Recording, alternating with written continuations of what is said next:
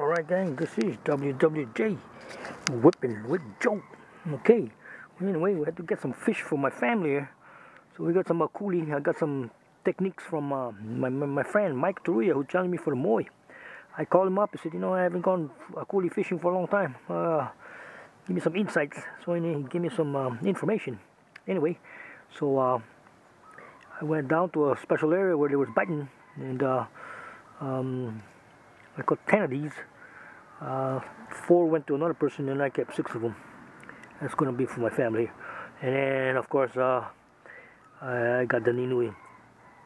Went over, I was passing by, and I said, well, past my area, looks like the water was good. Seen some seaweed, pulled some seaweed, and well, lo and behold, 2 nice ones. Anyway, I'm going to make poke with these, and these we're going to go deep fry them. Anyway, again, this is WWJ, whipping with Joe. So I got to learn something about akule, how to catch akule in a pillow. Well, that's something I don't normally do, but it's pretty simple, I think. So you can retrieve. Once you get to learn that thing, you'll be okay. But a lot of different techniques, but that's okay. It's not as hard as people say it is. But anyway, again, this is WWJ. So 2 big Nenues, we're gonna make poke. The middle bone's gonna go on a grill, and then we're gonna fry them fuckers. Okay, again. This is a 2-liter bottle to see the size.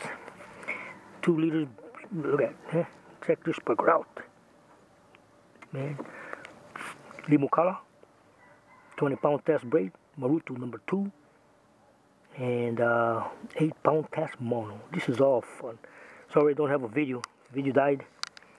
Gotta send one in. Anyway, this is my backup camera right now. I always get 2 of them. And again, WWJ, whipping with Joe from Kauai, Hawaii. Aloha. Anyway, if I don't meet you then, it's Happy Father's Day. Aloha.